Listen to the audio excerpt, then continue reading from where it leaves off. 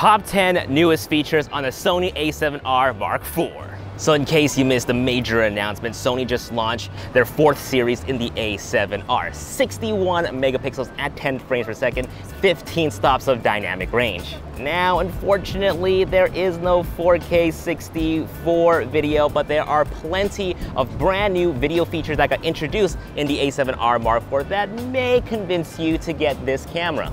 And be sure to stick around and hear more about my free filmmaking course and what my sponsor, Squarespace, has to say. Number 1, there is a slight redesign to the camera body. While the exterior looks similar to the A7R III and the A7 III, the grip definitely got bigger. Our pinkies now have something to grip onto. Well, I can only speak for myself because I have small hands. Buttons now have outlines around them and they definitely feel spongier. You probably noticed this new dial here on the top, but actually it's just the same shutter or aperture dial, but it lives outside of the case now. The exposure compensation dial now has a lock. The joystick has more ribs now so your thumbs don't slip off when you're moving focus points. And to the left of the camera, the ports have mini doors now compared to the flimsy plastic pieces from before. Also, the SD card door slot is a lot more rugged. Number 2, dual UHS-II SD card slots, because you know, if you're gonna have some redundant recording for these 61 megapixel files, you're gonna have to have 2 slots that's UHS-II to keep up with the writing. Oh, and they've switched the card slot one to the top now, so get ready to get used to that. Number 3, by popular demand, Sony now has included the option to change the focus frame color to red or white, making it easy to see where the focus point is when you're moving it around the screen. Finally, am I right?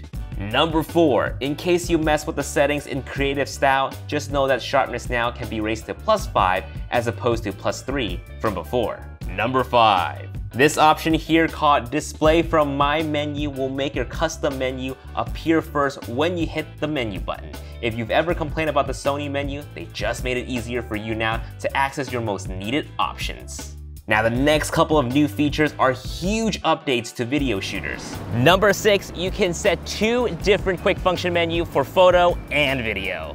As a hybrid camera, I've always thought it was strange the quick function menu had to have a mix of photo and video options. There would definitely be times where we don't need a certain photo option in video mode and vice versa. So it's great that we can now have 2 different user settings for 2 different modes. Number 7, for those who complained about the naming convention of video files, you now have the option to change the prefix to the letters of your choice and even put dates in front of your files. Plus, the counter doesn't reset when you record to a different card, making your organization workflow much easier. For example, if you record up to C0050 in the first card, it will name the next file C0051 on the second card.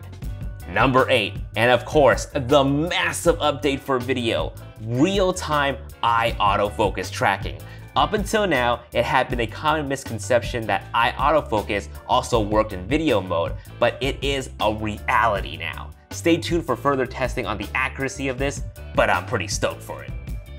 Number 9, another major video update. Face detection will work in 4K with an external monitor plugged in. And the screen does not black out when you hit record. With previous Sony cameras, the weird workaround was that you have to use an external monitor with external recording capability if you wanted to shoot in 4K with an external monitor and have face detection turned on. However, if we did that, we were forced to disable internal recording to our SD cards. That was an issue that was plaguing a lot of video users for a very long time, and now finally, this has been resolved on the Sony A7R IV.